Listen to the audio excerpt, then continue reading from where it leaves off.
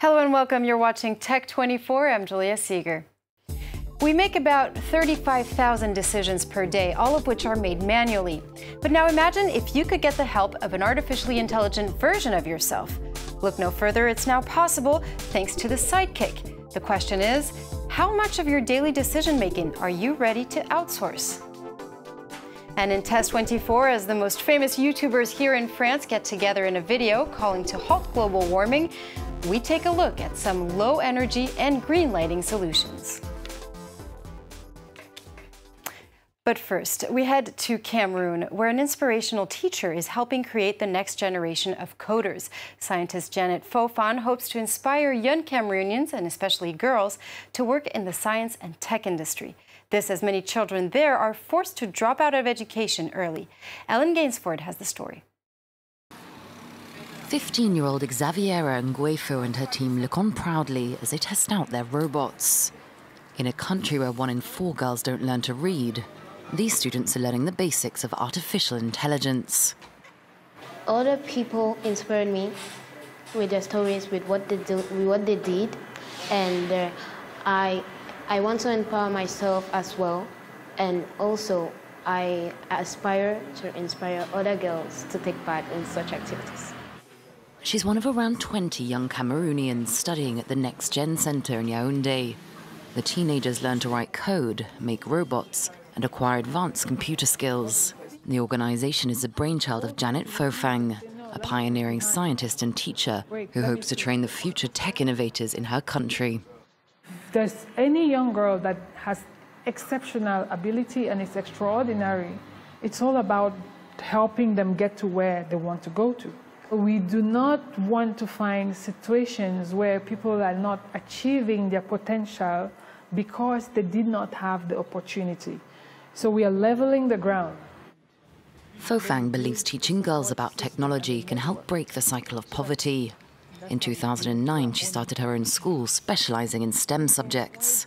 The Technological Academy now has 800 pupils. Nearly 1 in 3 girls in Cameroon are married by 18. And this often means they drop out of full-time education.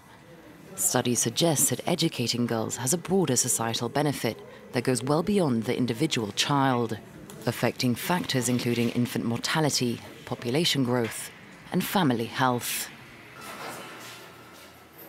We've all been confronted with situations in which we just don't know what to do. Well, in the near future, you will perhaps have someone to help you decide, an artificially intelligent version of yourself. The Estonian company Sidekik has already created an AI version of US President Donald Trump.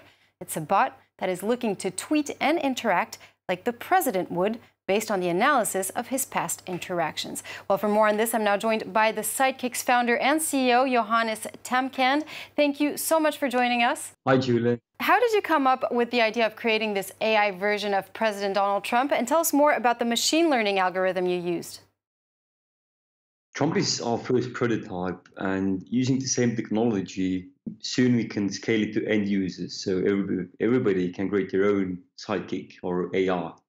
And actually, the first human we want to create AR from was Elon Musk, but it was much easier to gather all of Trump's public data, so we went with Trump. Now, we use neural networks, the same technology that powers everything from Siri to self-driving cars. And maybe you heard of Google Duplex, which is by Google, and we use very similar technology, the Google Duplex, only for text. And now you just said it, you want everyone to be able to have his or her personalized AI on their phone. How will it work exactly? Will it be a chatbot? So the first step is you're going to download the Sidekik app. You can choose what kind of data you will create your AR from, meaning the smarter it is, the better decisions it can help you make. For example, you can choose to give it Facebook data and Google data, your health data. And we also give you an opportunity that only you will have access to your data, so there is no cloud part in that process. And you can speak with your AR by texting with it, just as like you text with your friends in Messenger, Facebook Messenger, or in WhatsApp. And now you believe that this AI will help people take wiser decisions. How so? Think of your sidekick as a really good friend who knows you inside and outside.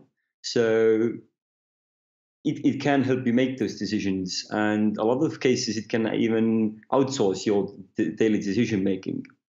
For example, let's say I order a lot of unhealthy food from Amazon, let's say pizzas, and I also have Fitbit or Apple Watch. So that shows when my health is going down. Now my sidekick can tell me that, Johannes, don't eat that food, something more healthier. So every day we make up to 35,000 decisions, most of which are manual and hard to make and repetitive. So your psyche helps you make those decisions, outsource those decisions. And the reason why Mark Zuckerberg and Steve Jobs wore the same outfit every day was so they could minimize the trivial decisions and focus on the bigger ones. So meaning you will have actually more time for yourself and it will simplify your life. Johannes Tammekand, the CEO and founder of Sidekik, thank you so much for that. And it's time to welcome our in-house expert, Dhananjay Kadalkar. It seems like every product hitting the market right now has AI in it, starting with Facebook. That's right, Julia. Facebook recently launched two products, Portal and Portal Plus, each of which is equipped with a front-facing AI-powered 12-megapixel camera. Now, it does two key functions. First of all, it follows action. So what it means is that it follows every user as he or she moves. So that ensures that the user does not have to be confined to one place while doing a video chat. He or she can move around and the camera will always keep that user in frame. And as more people enter a room, for example, the AI also helps the camera to widen and ensure that all those people stay in a frame. So these are the two key features that the artificial intelligence system in these two devices. And now Facebook just released this as they're still grappling with their data breach scandal. Is it such a good idea to put another camera in people's living room?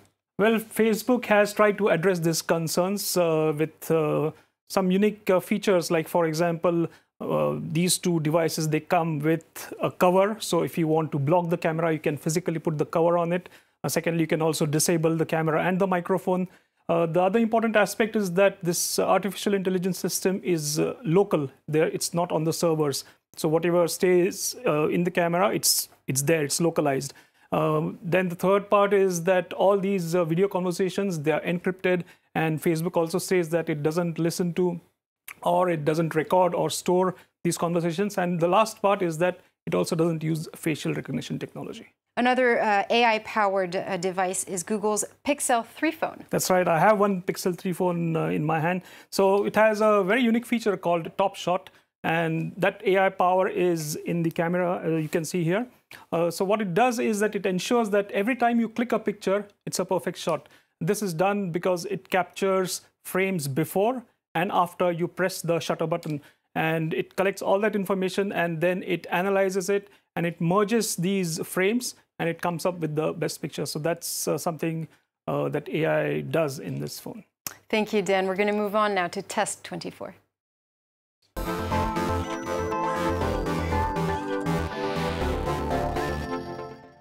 And Dhananjay Kadalkar here has selected a couple of devices that allow us to personalize our lighting experience. That's right, Julia. I'm going to talk about this object later, but first I'm going to test the smart panels that allow you to customize your lighting experience. So as you can see, this each panel is triangular in shape. They all have LEDs. There are 3 LED sources in each panel.